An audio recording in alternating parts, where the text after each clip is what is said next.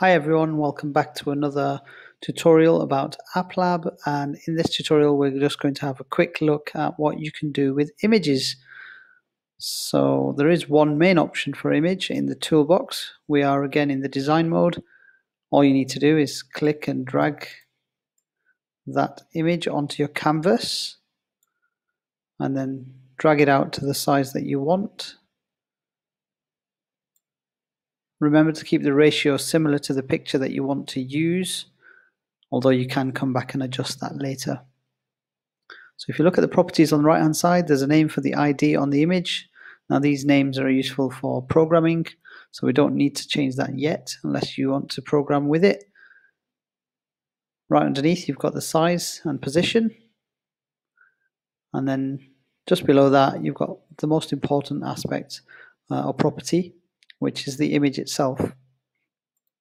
So we're going to click the choose link right next to the box, and you've got some options to choose from. So first of all, you can upload a file of your own.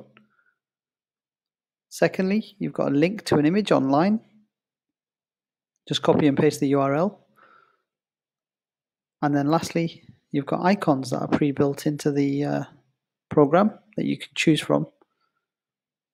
And these are quite handy if you want to just pick a quick icon to represent something. It also allows you to adjust the color settings for the icon.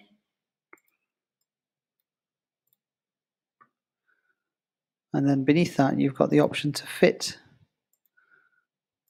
that particular image.